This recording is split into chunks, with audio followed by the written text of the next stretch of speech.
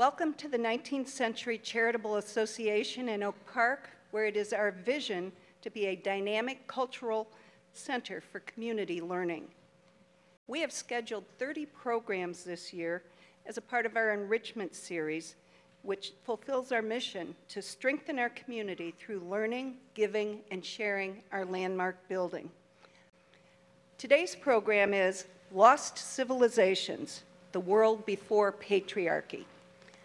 I am so pleased to introduce our speaker, Nancy Wikarski, who received a PhD from the University of Chicago. She's the author of a 3-book Chicago-based Gilded Age mystery series, which won the People's Choice Award, and which she came to discuss with us here back in 2005.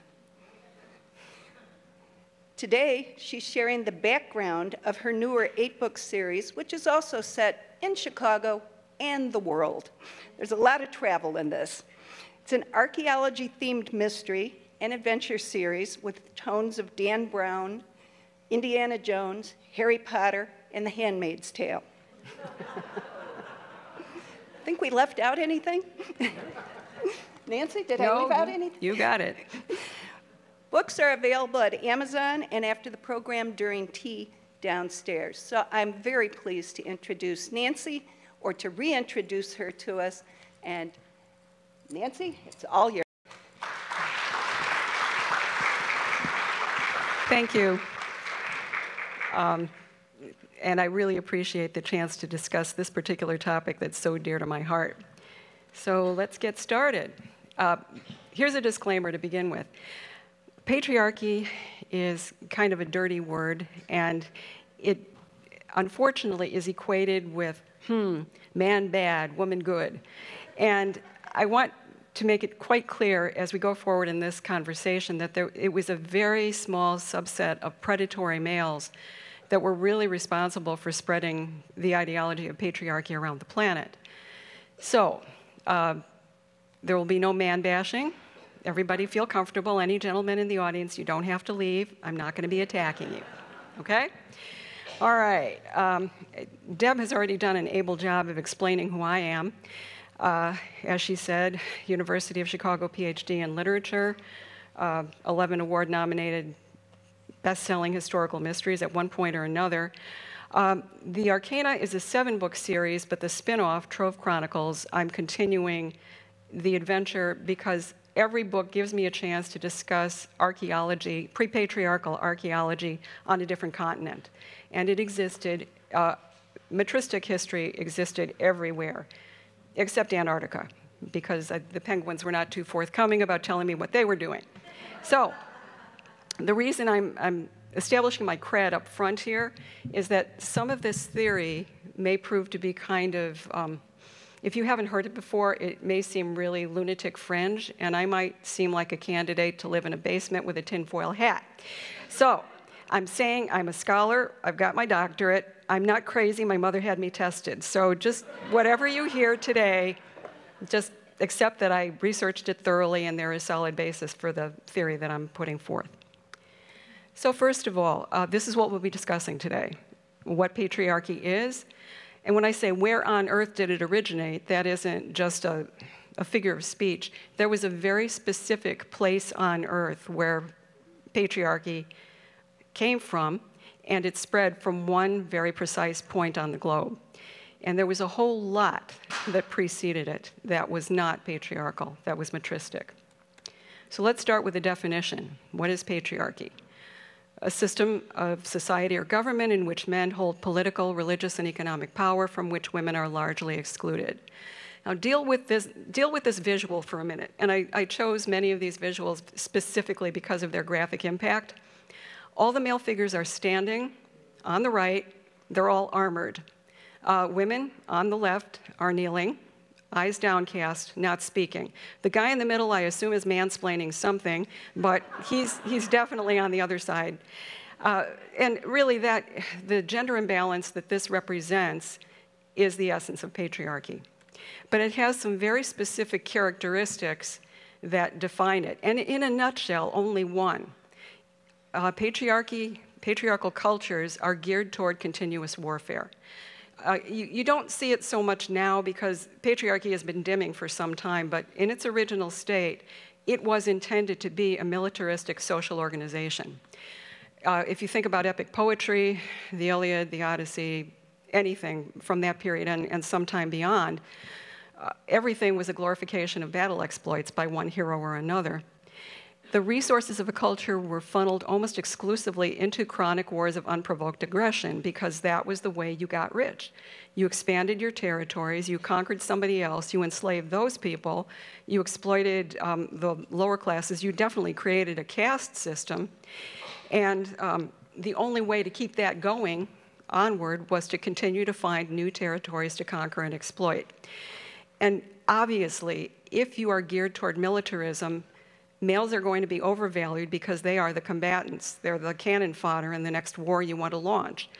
And generally speaking, female abduction became quite common during this period, so women were viewed as spoils of war, or at the very least, were only defined by their biological ability to crank out another generation of warriors, and female offspring were generally valued less.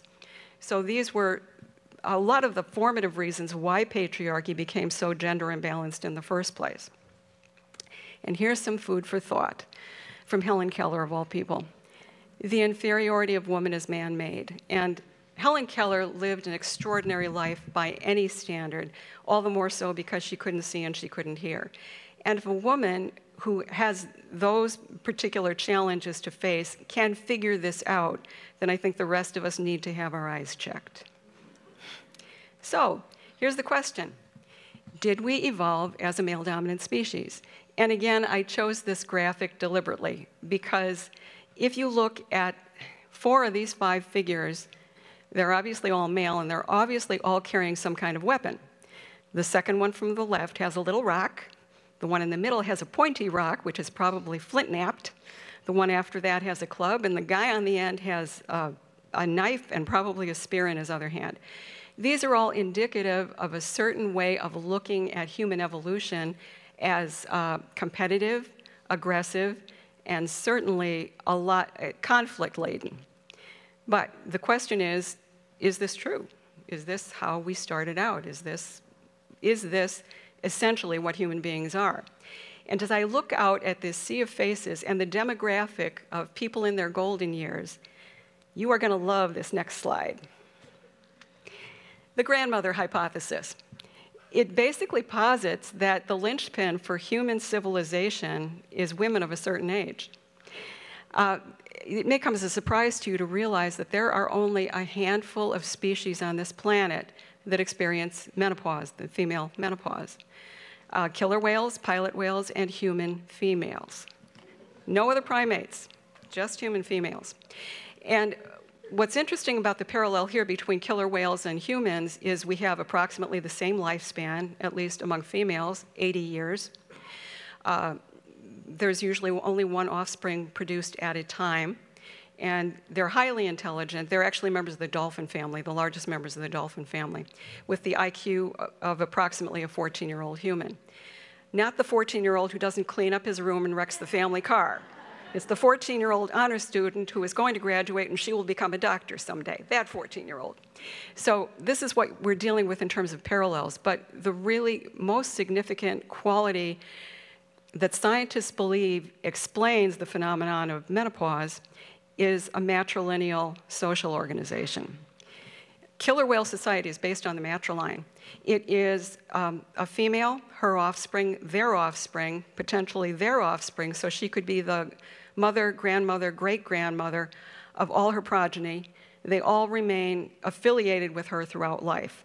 The males, of course, will swim off and cavort sexually with females from other pods, but they return home, and that is their home.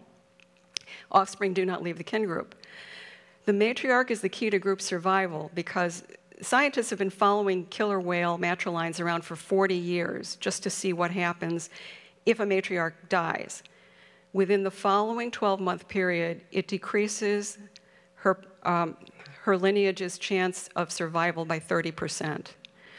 So the theory, the thinking is that there's a trade-off between biological reproduction and the chance to ensure group survival by curtailing your own biological reproduction.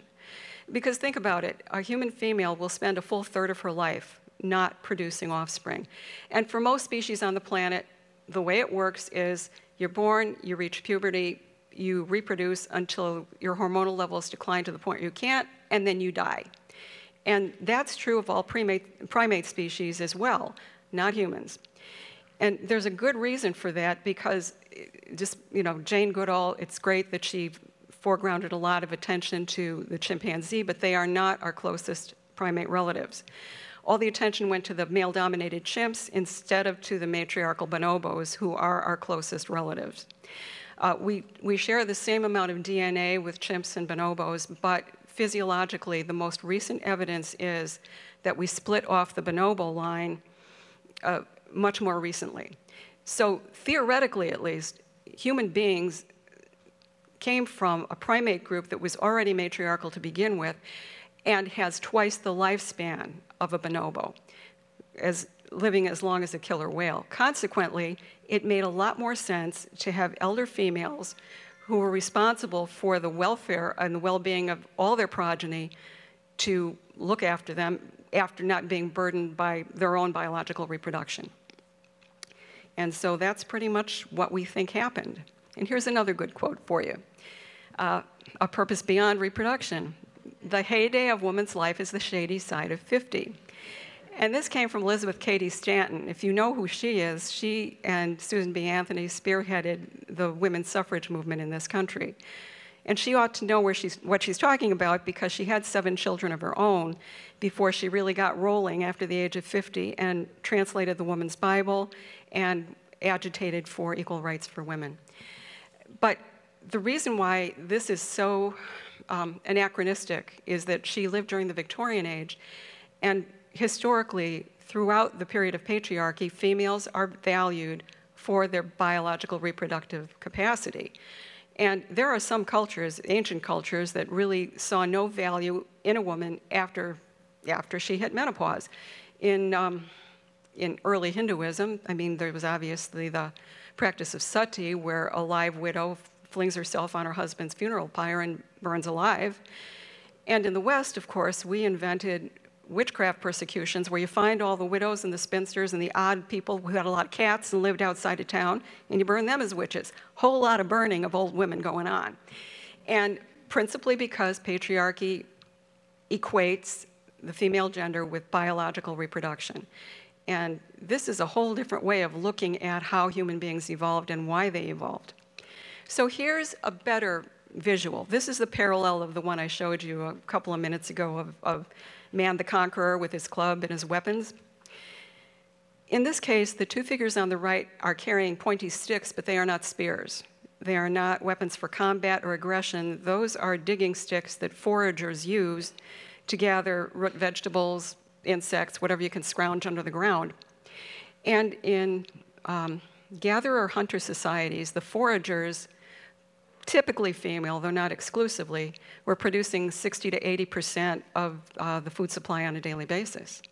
Because hunting is an uncertain occupation, and if you listen to Desmond Morris and his old theory about the caveman going out and clubbing a mastodon and bringing it home, what were the females doing? Sitting around in a cave waiting for the steak to show up? No, they were out traveling anywhere from 5 to 8 miles a day foraging and successfully providing for their offspring and their offspring and their offspring. So here's the premise, and I'm going to read this because there's a syllogism here. Species evolve by selecting traits that offer the best chance of survival. Everybody knows that. But in a menopausal species, it's a trade-off. You're limiting your own potential to create more of your own kind just to ensure group viability. But this phenomenon is only going to develop in species where group survival depends on a senior female leader. So the ultimate question, if human groups evolved to be led by alpha males, would menopause matter? Not so much. It would be about as useful as a glass hammer, about as useful as a chocolate teapot, about as useful as a push-up bra on a bull. No use at all. No use at all. So that's why there is very strong reason, compelling evidence to suggest that humans evolved as a matricentric species. And that being the case, here's a graph of what we looked like. The big purple bar on the left, 180,000 years of evolution, we would have been matricentric.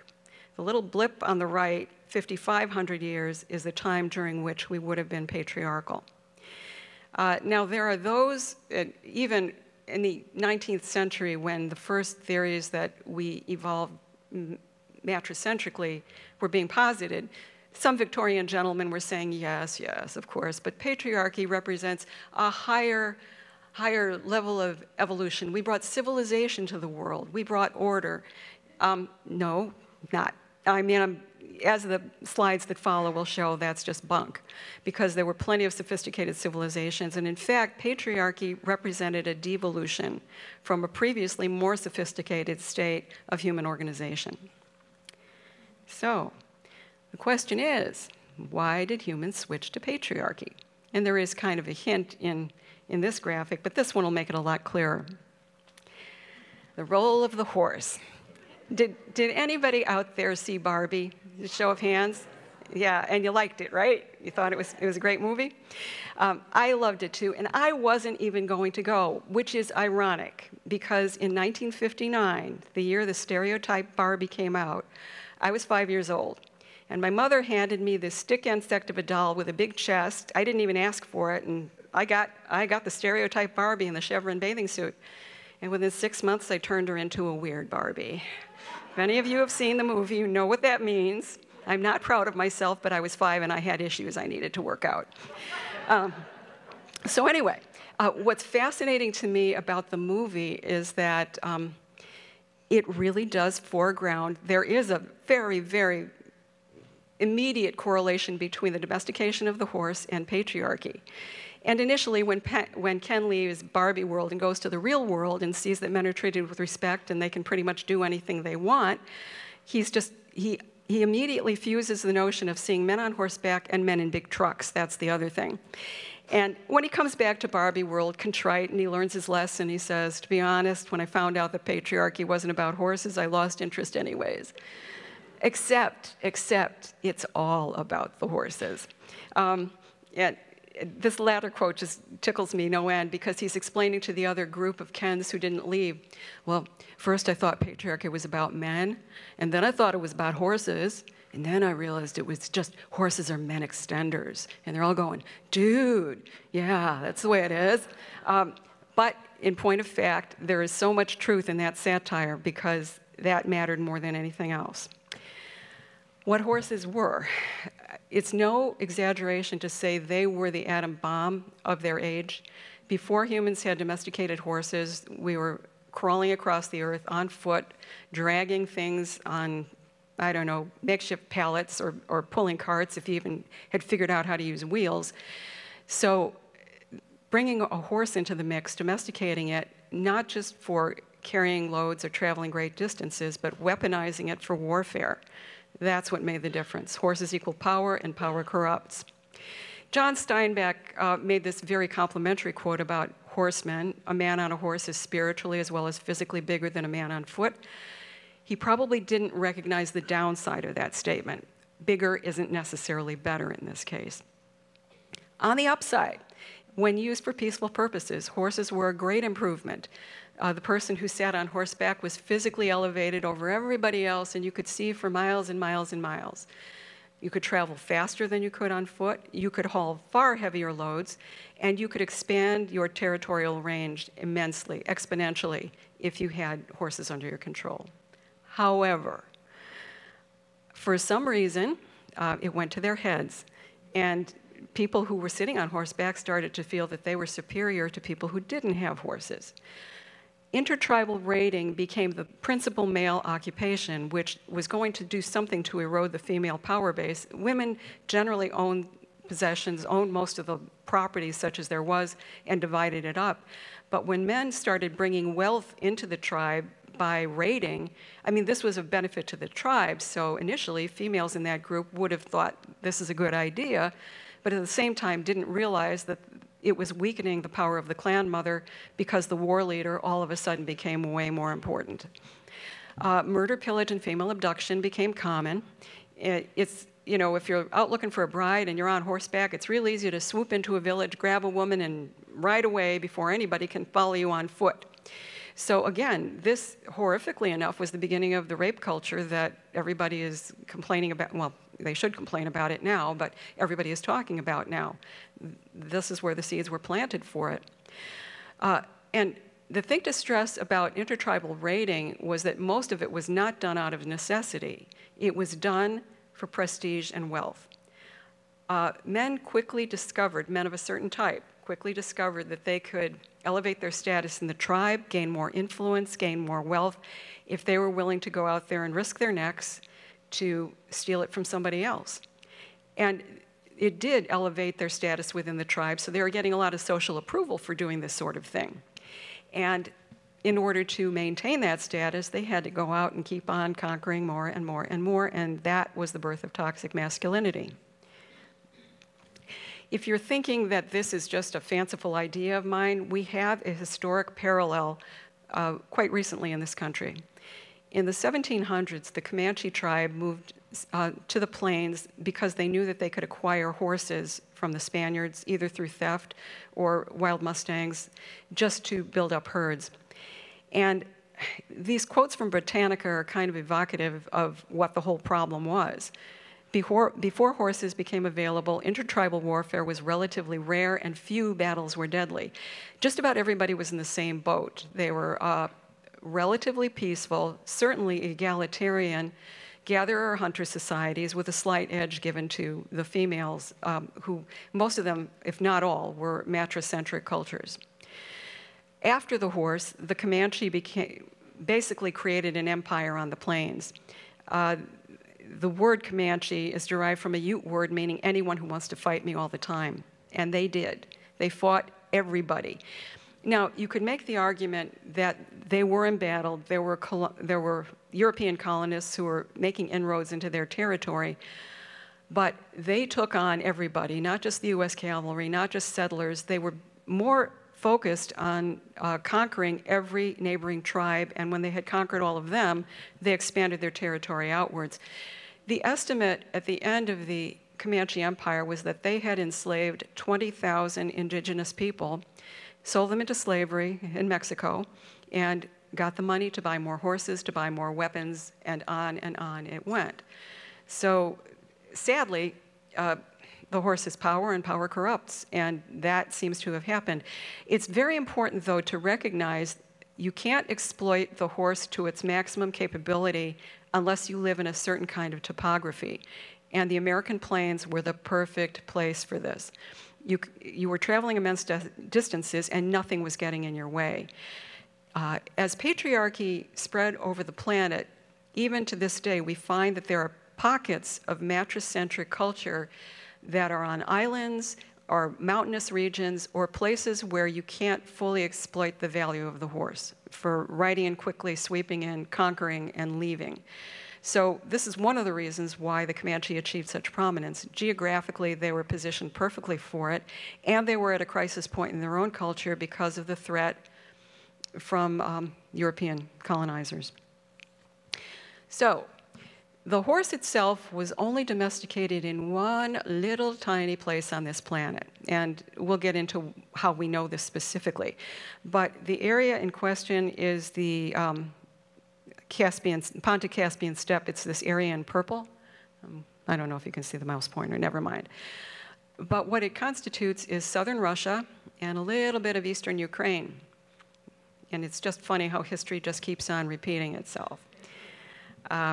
Yes, and specifically the area, very narrow area between the Volga and the Don rivers, which is up hereabouts.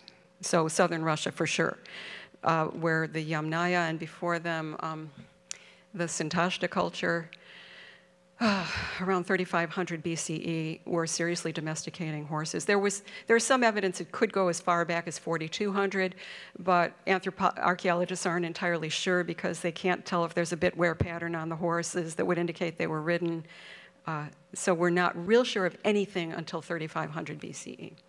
But what we do know is once the horse was domesticated in this region, the practices and the characteristics of the tribes who lived here began to spread into other areas. And that became known as the Kurgan theory. Talk about the grandmother hypothesis. Deal with the lady on the left. This is Maria Gimbutas. She was an eminent professor for a quarter of a century at UCLA. And when she was going on archaeological digs in Eastern Europe, she started to notice something interesting about the burial practices.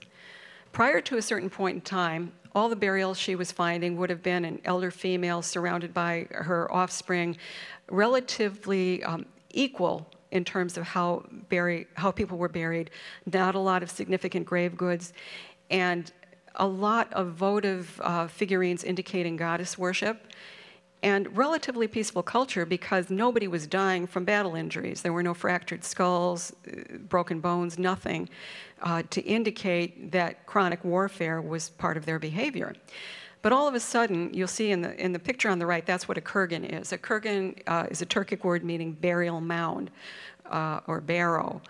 And underneath that mound would have been buried a war chieftain, lots of human sacrifices, probably a lot of horse sacrifices, and lots of grave goods, wealth, buried with this one individual.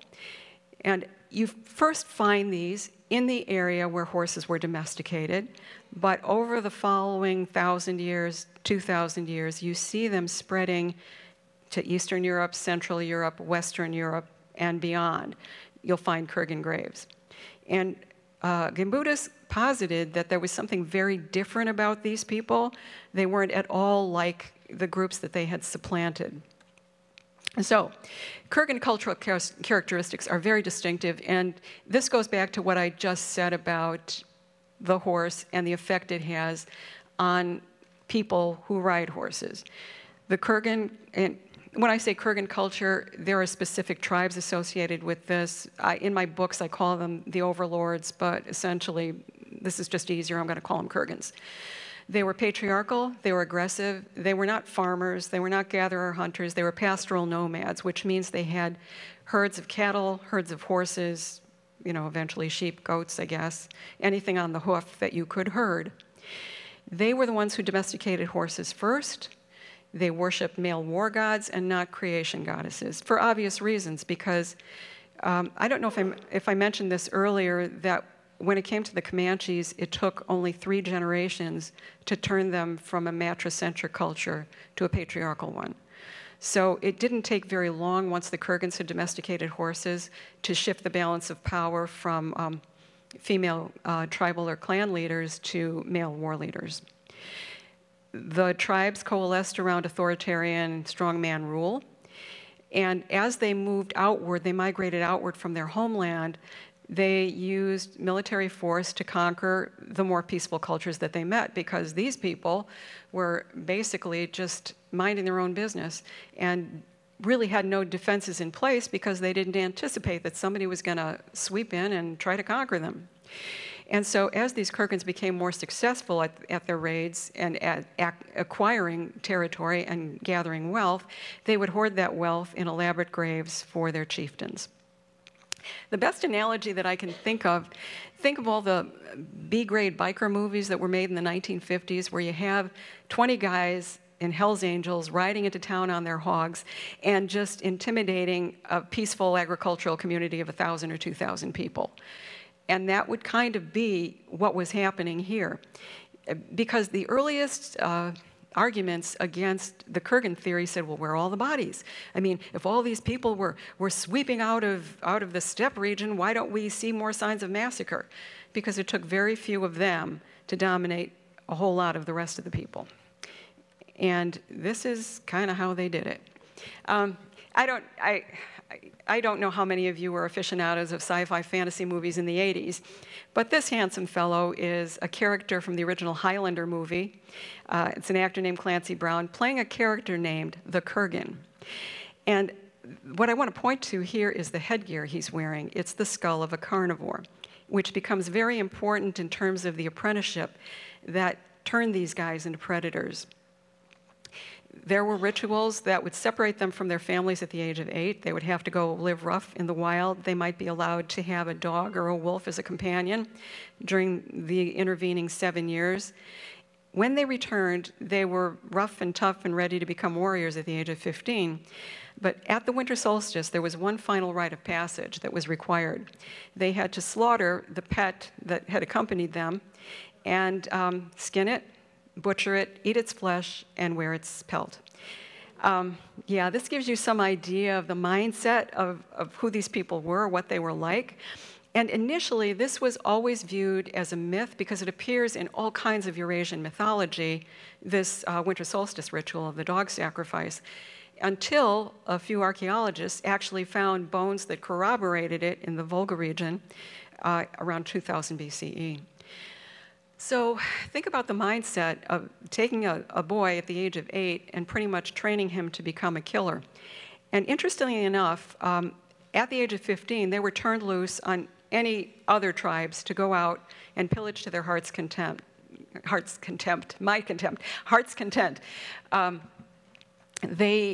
Everything was fair game. They could kill, they could abduct, they could rape, they could steal. And as long as they brought it back to their home tribe, everybody was cool with that. Everybody was fine. But what happened around 3000 BCE is the steppes began to desiccate. Previous to that point, it had been a sea of grass. There were lots of lakes, lots of rivers, ideal for pasturing large herds. Starting as far back as 11,000 BCE, the global climate change, obviously not from fossil fuels, but global climate change nonetheless, raised ocean levels and desiccated large swaths of land. The Sahara wasn't a desert until 11,000. Saudi Arabia used to have irrigation canals at one point. North Africa wasn't desiccated. And eventually, the desiccation reached the Eurasian steppes. And at the point when it did, it put a strain on the steppe tribes that had horses. And there'd been intertribal warfare going on and on and on for, 500 years by this time. But the landscape could no longer support them. So there was a new practice that got started. They instructed these young men, these young predators, to go forth and pillage elsewhere. And again, this was initially thought of as a quaint bit of mythology. And this long, long quote that I've got here from Geoffrey of Monmouth about the history of the kings of Britain, I'll basically encapsulate what he's saying.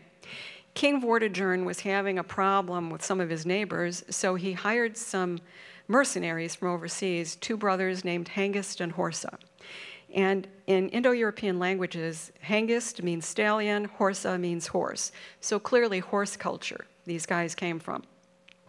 And they explain that they had been banished from their own tribes because whenever the population got to be too big, they would cast lots and figure out the hardiest and the most likely to survive, and they would send these young men off on horseback with their weapons, their war chariots, and say, go forth and pillage elsewhere, but don't ever come back. And that's exactly what they did. They pillaged their way across the globe. So this is what it looked like. The Kurgan eruption. Starting in 3000 BCE, as I said, there was desiccation in the steppes. More young men, these steppe predators, were being sent out.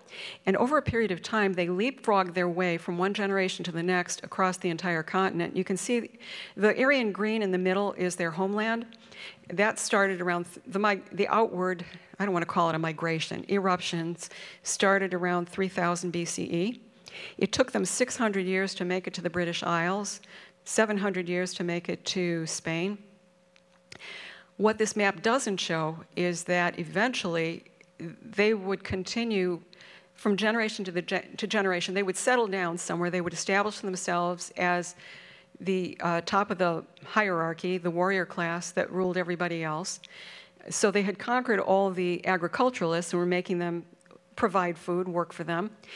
And from one generation to the next, whenever their population reached too great a number, they still followed the same practice of sending forth the most predatory young males to go live elsewhere. And none of these males were traveling in family groups, which means they were abducting women as they went to set up their own families. if you could call it that. What this map doesn't show is that eventually the same ideology would spread into Saudi Arabia, the Middle East, Sumeria, North Africa, Scandinavia, India, the Persian Plateau is already covered, that would eventually make its way to coastal China. And after the ideology had been fully adopted in China, the Chinese conquered the Koreans conquered the Japanese, and that's pretty much the global spread of the ideology of patriarchy. And you might be wondering how 20 guys on horseback can do all of that. But their incursion tactics pretty much amounted to shock and awe. It would be a very small band, but they had superior weaponry. They had horses. They had wheeled war chariots. They had battle axes and spears. And they were they weren't interested in slaughter so much as intimidation. So it's like a protection racket, actually. They'd come into a town, they'd intimidate the hell out of the local people until they were willing to cooperate with having these guys there, because the notion was, well, we'll stay here and we'll protect you from anybody else bothering you. And that was, I don't know, the beginning of the mafia, if you want to consider it. But it resulted in a stratified social order with the warrior class on the top. They eventually evolved into the aristocracy and the crowned heads of Europe. That was the warrior class. The warrior caste in India, the same. Below them, the priests, the ideology that supported their conquest, and it was always true that the warrior caste and the priestly class worked hand in glove, and the peasants toiled for the upper two, for the benefit of the upper two.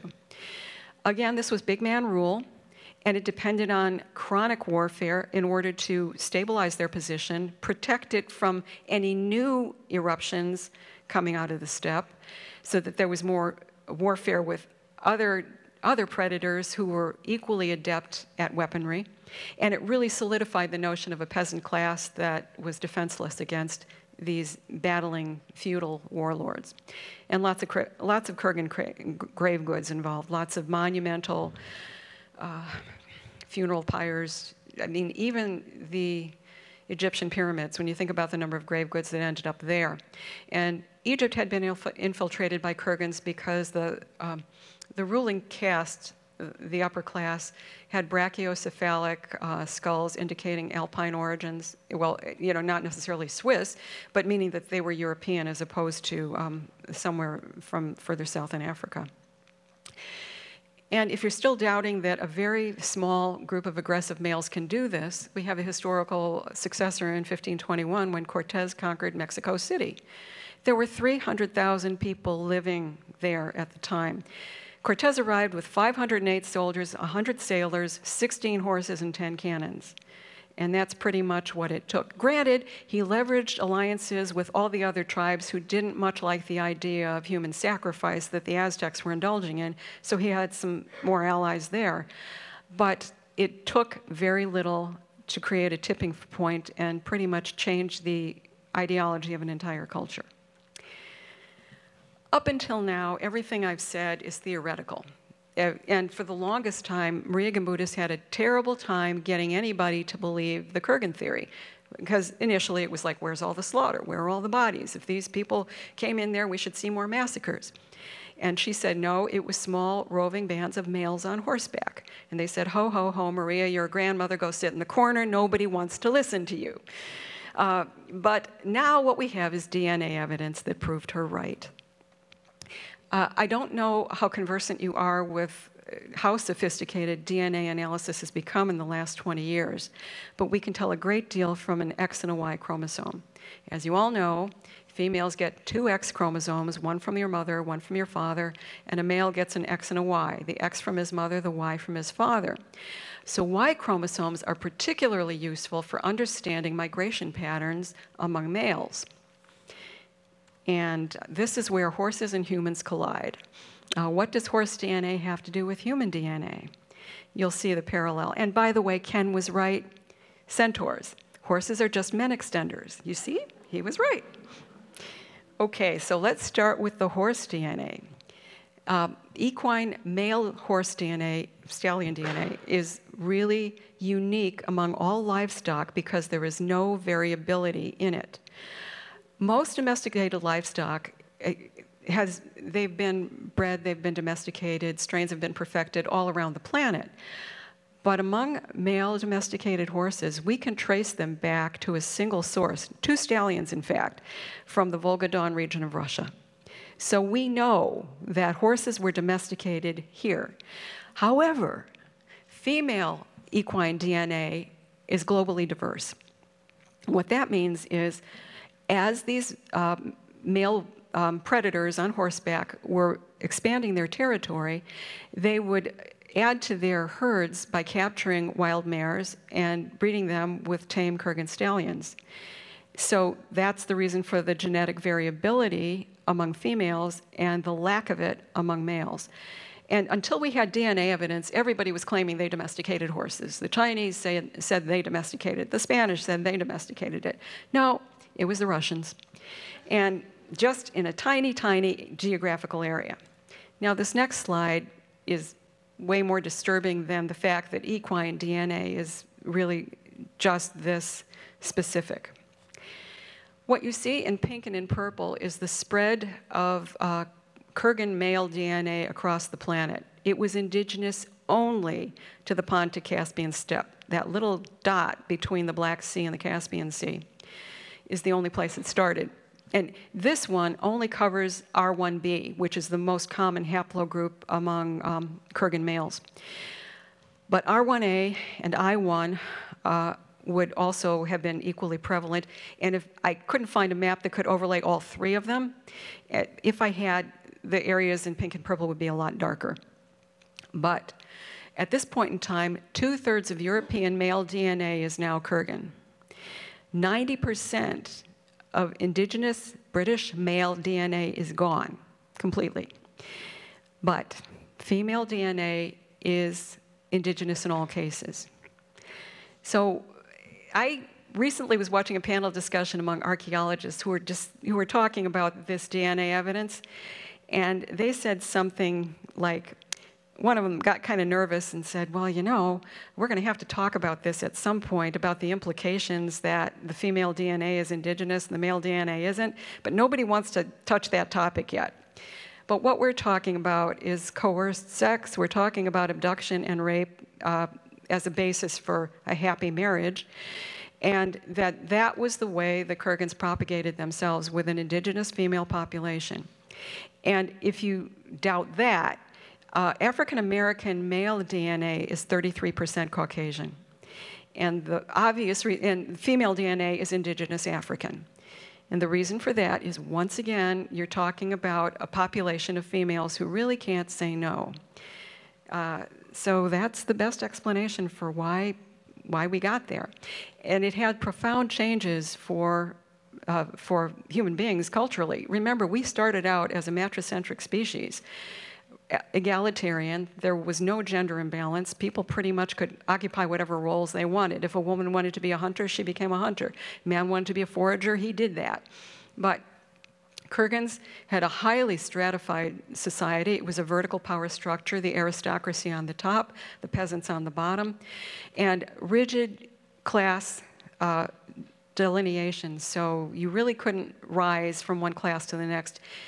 Even up until quite recently in Europe, you were told to keep to your station in life, your station.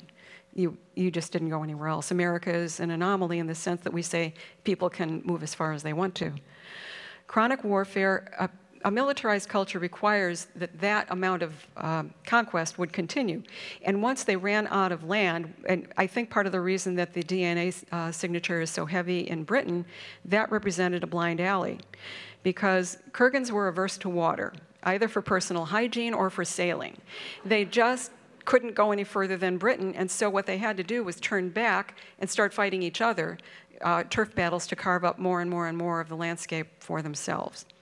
But again, their ideology required constant conquest. You either had to find a new territory or you had to steal somebody else's territory nearby to increase your wealth, systemic greed.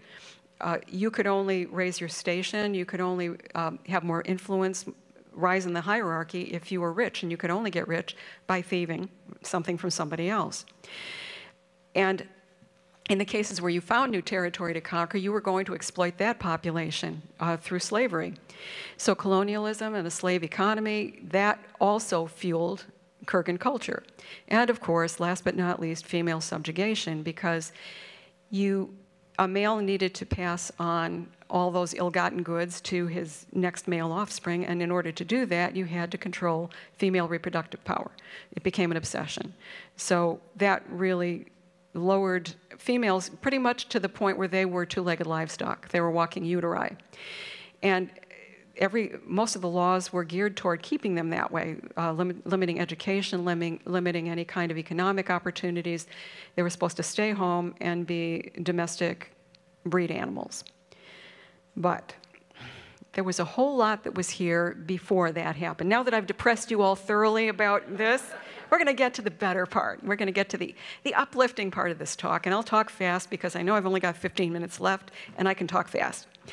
All right, lost civilizations, and they were civilizations, and they existed well before patriarchy ever reared its ugly head. The figure on the right is Ishtar. She was a Babylonian goddess, but her predecessor had been Inanna in Sumer, which was a pre-Kurgan civilization. The interesting thing is that she's weaponized. She's got weapons. She's wearing her weapons, and she has a lion on a leash. The lady and the lion is an image, a votive image that goes back to the Paleolithic. There are paintings, there are bas-reliefs of goddesses either flanked by one or two lions. Cybele in Anatolia, the great goddess, sits in a chariot drawn by two lions. Freya in Scandinavia rides a chariot pulled by two fierce cats. So there's something about this iconography that goes very, very, very far back in the human psyche. But as far as what civilizations were here, let's start with Anatolia, Turkey. Çatalhöyük had a peak population of 10,000 people in 6500 BCE. And this is an artist's representation because there's very little left at the site now. But they were built, the buildings on the left, you can see they're built very close together. There are no streets. That's because everybody traveled by rooftop. You can see the ladders leading up to the roofs, so that was how you moved around. But on the right, you can see that there's a fairly segmented use of space here. And the most interesting feature is what's in the subfloor. Those are bones, you can see the bottom part of that image. It's like a John Wayne Gacy burial, only not. This was where the bones of the ancestor would have been buried under the house, the eldest female ancestor, to protect everybody living in that unit because they were all her offspring. And again, plenty of evidence of goddess worship here. Vinca culture in Serbia. What you're seeing aren't just scratchings on stone. They are the earliest indication that we have so far of any kind of writing, ancient script. And this predates Sumerian cuneiform by 1,000 years. And all the ritual objects found here were goddess worship. But we get into things that are far more sophisticated than that with Sumer. 4000 this was the Uruk period, the earliest period in Sumeria where they had a sophisticated civilization before the Kurgans arrived, before Gilgamesh arrived and their ilk, and the warring city-states period. A population of 90,000 in this town. At the time, it was the largest urban area in the world. They had a canal system, advances in technology, astronomy, agriculture. Their principal goddess was Inanna, and she is credited as the inventor of writing. Well, she didn't know anything about the Vinca, but still, you know, I'll give her credit for it. The city, in this artist representation, there really are, it's not heavily fortified because they weren't fighting anybody at that point, but as more Kurgans infiltrated the area, and Gilgamesh was a culture hero of the Kurgans, he got the bright idea of building city walls around 2700 BCE, which would have correlated with the first inroads of Kurgans into Mesopotamia. Oops, skipped one. The Indus Valley civilization is really interesting. Mohenjo-Daro in 2500 BCE was fairly spectacular. It had a population of 40,000, wells, drainage, bathing systems, part of a planned urban construction. They had an observatory, and they used calendar stones to try and figure out what their planting cycles were, fairly sophisticated astronomical observations. Mother Goddess artifacts found everywhere, no indication of warfare, not fortified for defense. And the wall that you see in the lower right corner, when archaeologists first saw this, they went, aha, this is proof that they had to fortify. No, it proved that during the monsoon season, they needed a retaining wall against the floodwaters from the Indus River. So that's the only reason that was there. And this site was not really, it was taken over by Kurgans after it had been abandoned because desiccation also hit this region. So by 2500 BCE, it peaked, and by the time the Kurgans arrived in 1500 years later, there wasn't too much left of it. Oops.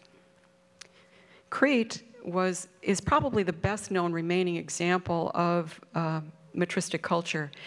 It was an island, which is one of the reasons why it took the Kurgans so long to get there. Europe's oldest city, with a population of 100,000 at its peak. Aqueducts through gravity feed in the town, 3 separate water management systems, and the first known water flushing latrine. I'm fixated on the plumbing, you can tell this. But the reason for that is that level of urban planning indicates a high level of organization. And for the longest time, patriarchy was saying that, well, we brought cities and urban planning and aqueducts in Rome. No, you didn't. It was there a whole lot earlier than that. And Minoan Crete, 1500 was the beginning of the end. They had been flourishing for 1500 years before that.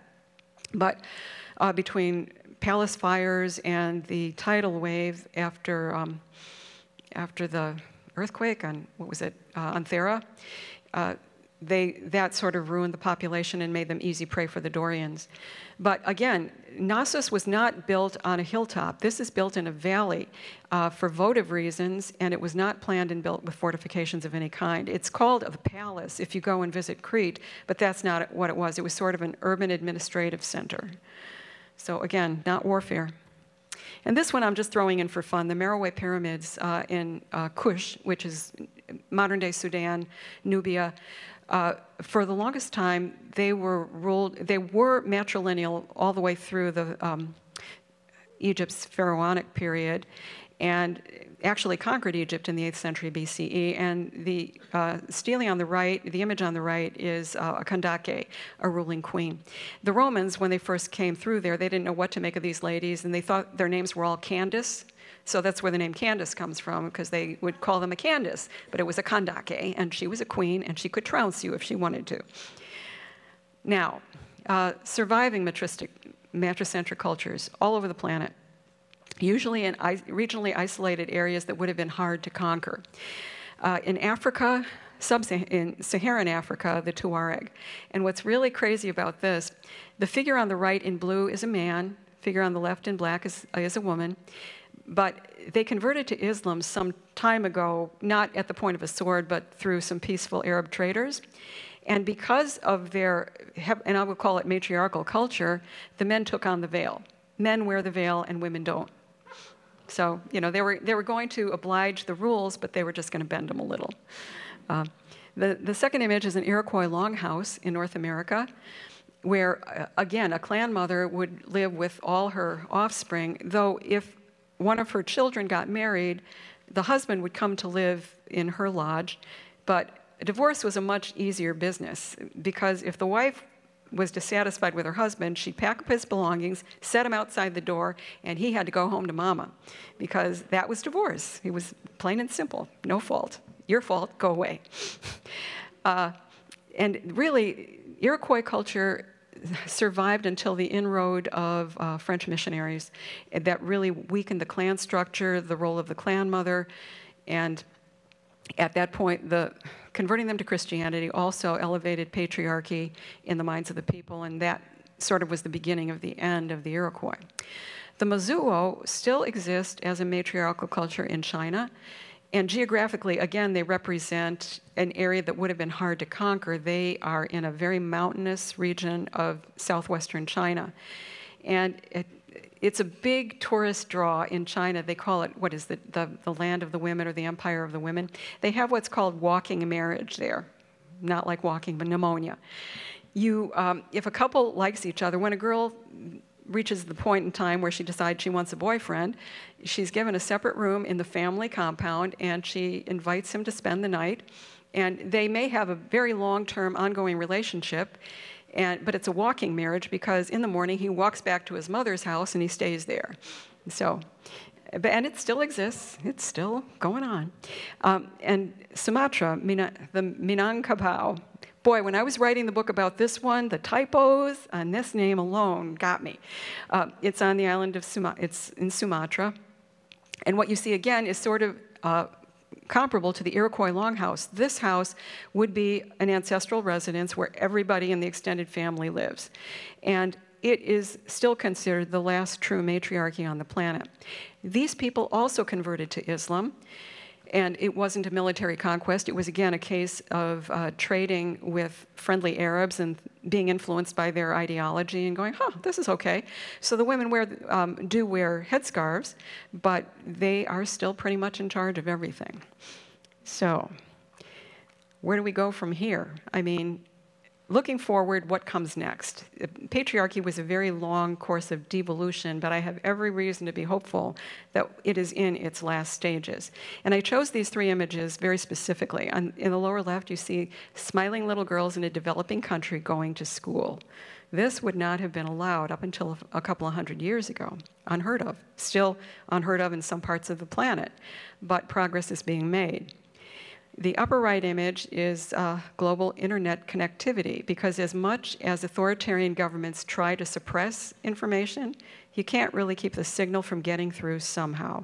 And human curiosity causes people who are living in under repressive regimes to look at what else is out there, and they usually find a way to get that information. And the lower right, just the sheer massive technological innovation that we have been living with really for the last 200 years has rendered the horse obsolete. If you think about it, patriarchy, and if somebody were to ask me what's changed since 3000 BCE, up until maybe 300 years ago, not a whole heck of a lot. Chronic warfare was still typical. Hierarchical aristocratic societies were typical. Monarchies were typical.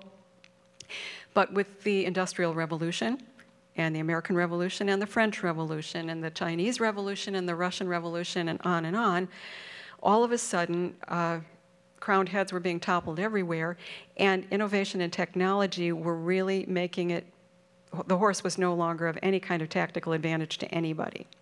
So, what do we got going for us now? Welcome to the information age. We have supplanted monarchy with democracy. And in developed countries, global gender parity in governing bodies is anticipated in 30 years.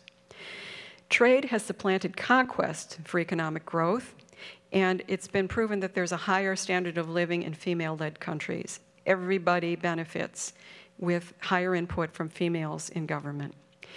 Education, especially education for girls, is more freely accessible than it has ever been at any point in history.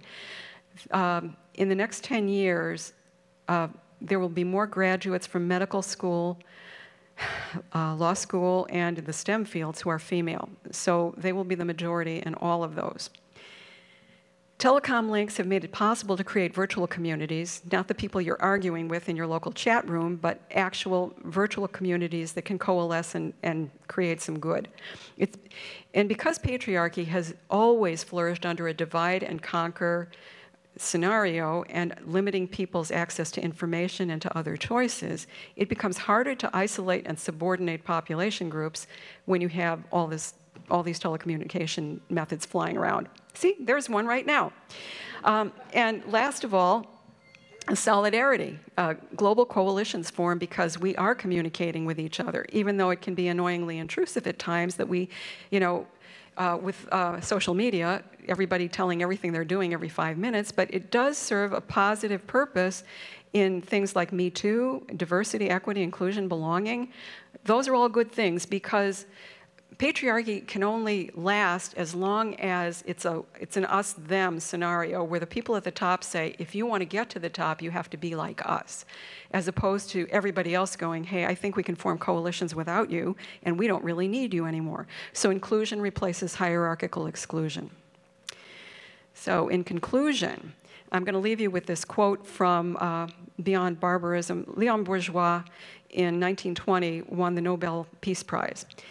And he says, the rise of man from the animal to the human level was prolonged by the necessity of rising from a state of barbarism and violence to one of order and peace.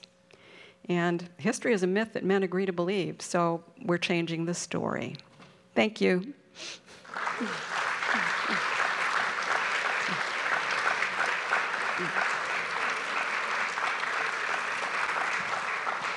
Thank you very much, Nancy.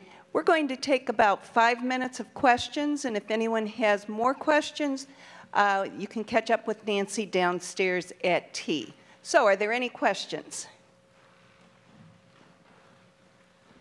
Yeah, thank you, Nancy. Gosh, a lot of new information there. But yeah, I've recently been inspired by Richard Wrangham's, the Harvard professor, the anthropologist, book called The Human Paradox, that has a very different perspective on this human history than you're presenting today.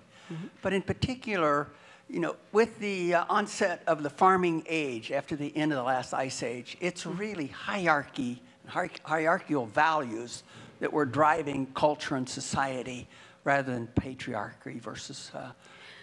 Well, the other thing to consider. I'm sorry. More about the, hierarchical perspective, which is kind of standard thinking in the field. My own theory about, and yes, I've heard the theory that agriculture really led to male domination, to hierarchy, to more structured societies, but I think it was concurrent with the development of the incursion, the eruption of the battle axe culture. So there may have been some nascent hierarchy going on at that point, but I think the tipping point was much more likely to be an incursion of a warrior class who said, and what was happening too among the agriculturalists, after a couple of generations, they thought that was the cool new thing, to behave the way the upper class was behaving, and they started to mimic that in their own behavior in agricultural communities and peasant communities too, eventually. So I think the two bounced off of each other as opposed to two completely separate theories. Okay, is there another question? Not really a question, just a comment. I'm an anthropologist and you were spot on. Thank you. That is so gratifying for me to hear because I'm an outsider in the field, and I've only done this because I love research, and I'm a scholar and I'm a researcher, but anthropology is not my field, so intuitively it felt right to me. Thank you for the validation. How does religion play into all of this? Oh boy. Oh boy, oh boy. Patriarchal religion has been the single most significant factor in reinforcing and reifying patriarchy. And it's true not just of the Abrahamic religions, it's also true in Hinduism and in Islam and in Buddhism, because all of those evolved during the heyday of patriarchy. So yeah, it's really a fiercely fought battle right now to think of a substitute ideology that doesn't diminish women.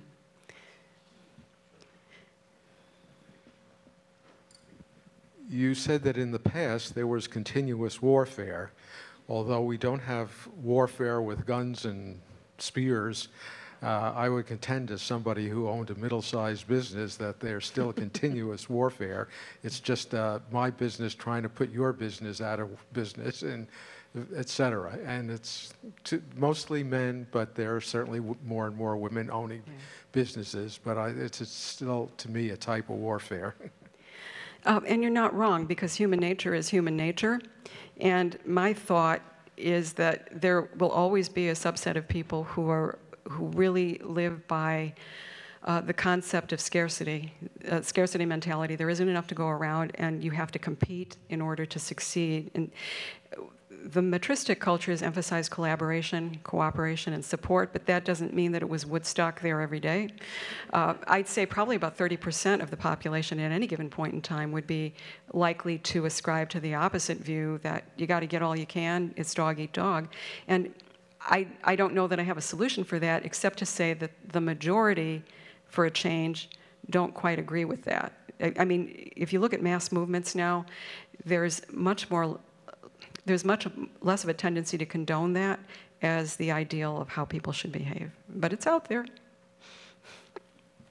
Your lecture is interesting. I'm a former U.S. Army officer and a combat veteran. And I bring this up because a woman, Lisa Marchetti, was just appointed the head of the United States Navy. She's a full 4-star admiral, and so the head of the Navy is now a woman, and there are women generals as well. And, but the other thing you brought up about horses is I don't like horseback riding, but the planet, whether it was thousands of years ago or now, is mostly water covered, and it is seaborne that many of the countries were founded and many of the wars were fought by seaborne troops. And Hitler was a soldier in World War I.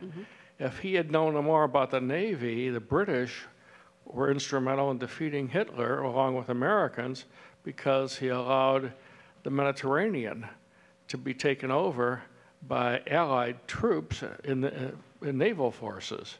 So it's going to be interesting to see how it plays out here with a woman admiral and other women in military occupations.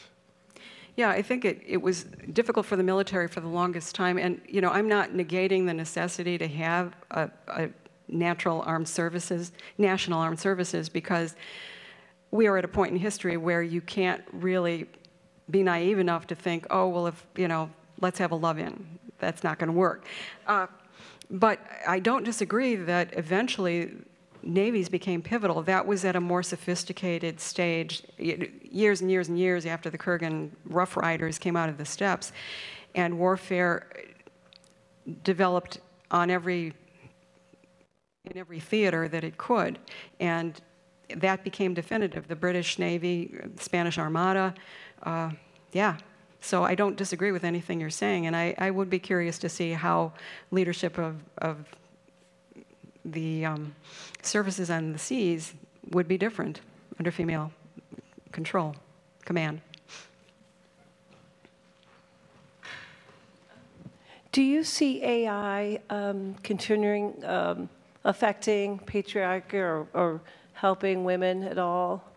Have you studied AI at all? Well, I'm very concerned about AI as a writer. Obviously, that's something that worries me quite a lot. As a ghostwriter, anyway, it does. I haven't really thought about the implications, though technology has always been a little bit more of a level playing field for female developers. I was in tech for 20 years, and it wasn't that much of a. I never really thought of it as a male-dominated field. So I don't know what the implication would be for women's liberty or any limitation of opportunity for them in the future. That's something I'll have to give some thought to. Okay, we're going to take just one more question.